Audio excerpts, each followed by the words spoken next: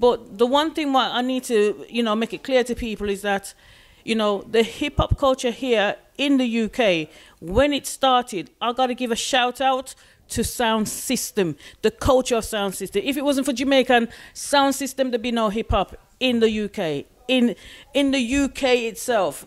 Yeah. The sound system. We have to pick up all the original sound system.